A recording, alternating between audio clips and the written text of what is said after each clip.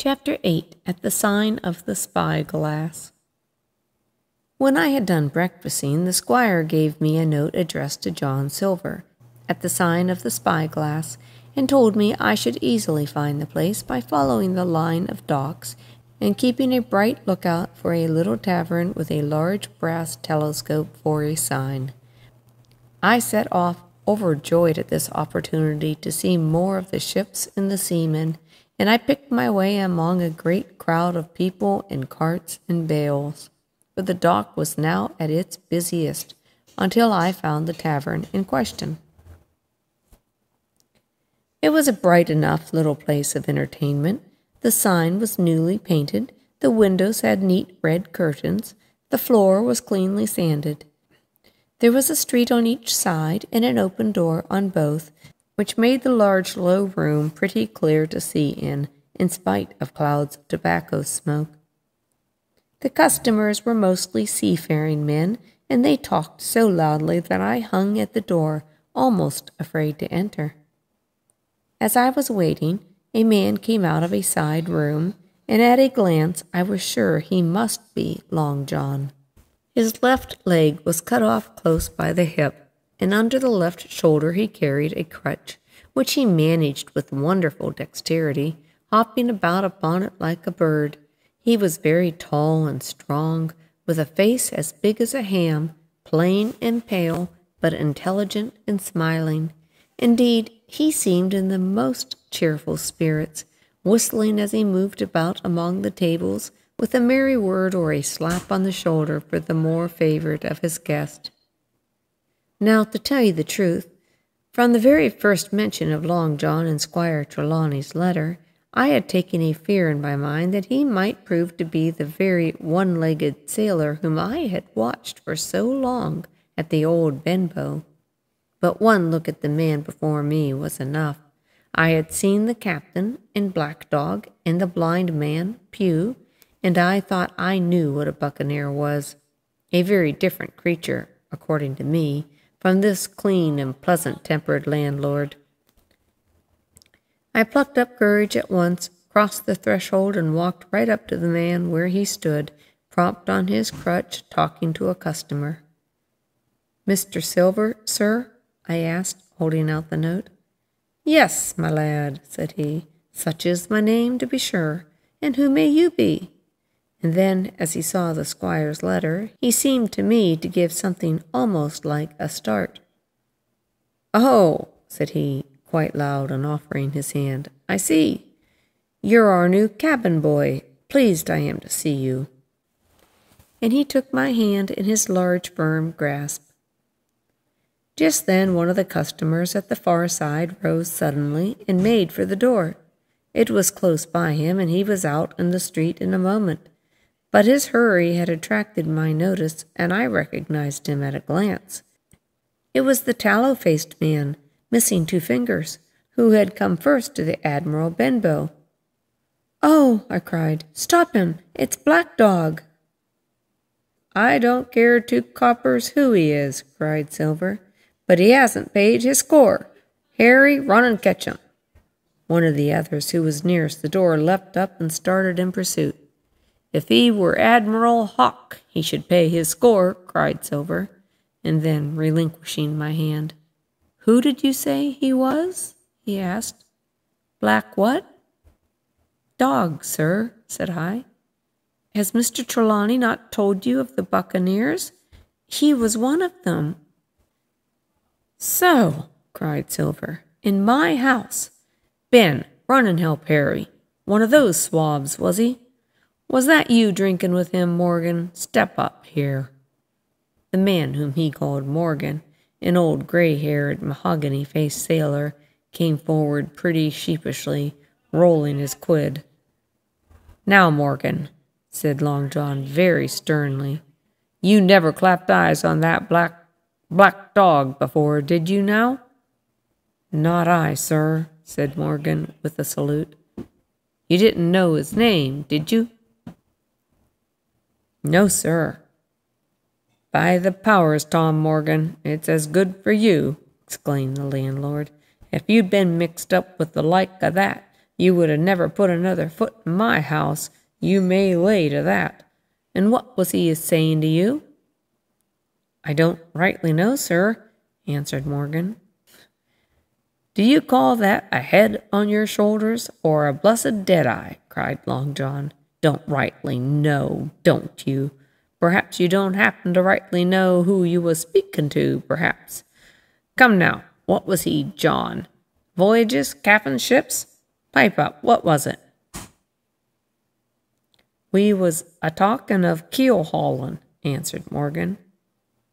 "Keel-haulin', was you? And a mighty suitable thing, too, and you may lay to that.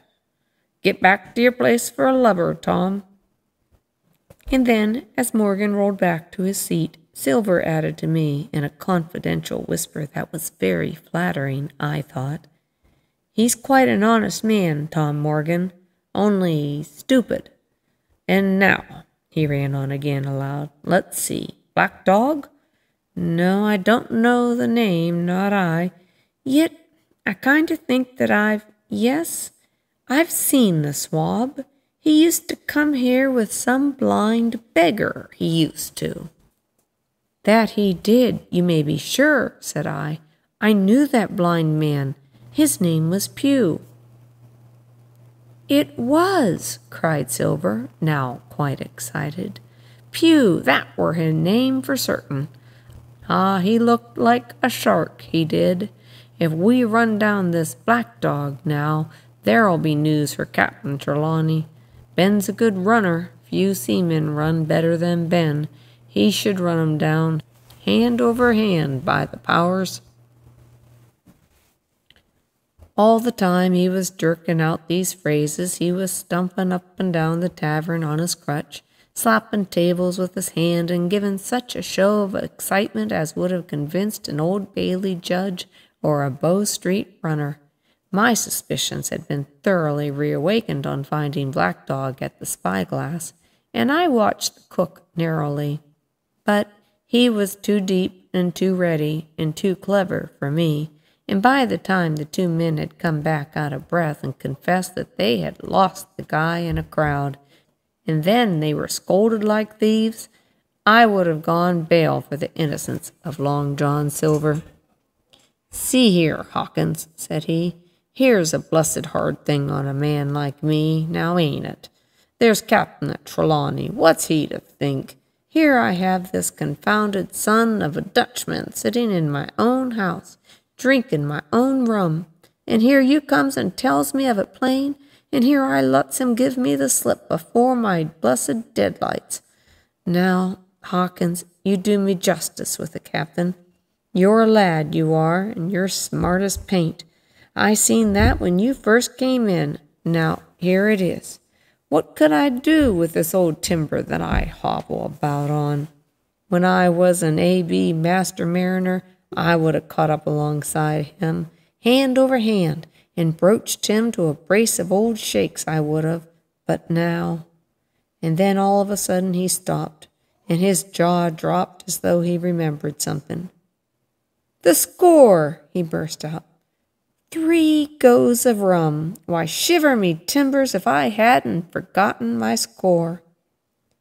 And falling on a bench, he laughed until the tears ran down his cheeks. I could not help but join, and we laughed together, peal after peal, until the tavern rang again. "Why, what a precious old sea-calf I am," he said at last, wiping his cheeks. "You and me should get on well, Hawkins, for I'll take my Davy that I should be rated ship's boy. But come now, stand by to go about. This won't do. Duty is duty, messmates. I'll put on my old cocked hat and step along of you to Captain Trelawney and report this here affair. For mind you, it's serious, young Hawkins, and neither you nor me's come out of it with what I should make out bold enough to call credit.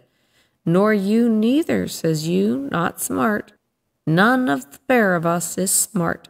But dash my buttons, that was a good un about my score." And he began to laugh again, and that so heartily that though I did not see the joke as he did, I was again obliged to join him in his mirth. On our little walk along the quays, he made himself the most interesting companion, telling me about the different ships that we passed by, their rig, tonnage, nationality, explaining the work that was going forward, how one was discharging, another taking in cargo, a third making ready for sea, and every now and then telling me some little anecdote of ships or seamen, or repeating a nautical phrase till I learned it perfectly. I began to see that here was one of the best of possible shipmates. When we got to the inn, the squire and Dr. Livesey were seated together, finishing a quart of ale with a toast in it, before they should go aboard the schooner on a visit of inspection. Long John told the story from first to last, with a great deal of spirit and the most perfect truth. "That was how it were, now, weren't it, Hawkins?" he would say now and again, and I could always bear him out entirely. The two gentlemen regretted that Black Dog had got away, but we all agreed there was nothing to be done, and after he had been complimented, Long John took up his crutch and departed. "All hands aboard by 4 this afternoon," shouted the squire after him. "Aye, aye, sir," cried the cook in the passage. "Well, squire," said Dr. Livesey, "I don't put much faith in your discoveries, as a general thing, but I will say this. Long John Silver suits me." "The man's a perfect trump," declared the squire. "And now," added the doctor, "Jim may come on board with us, may he not?" "To be sure he may," says the squire. "Take your hat, Hawkins, and we'll go see the ship."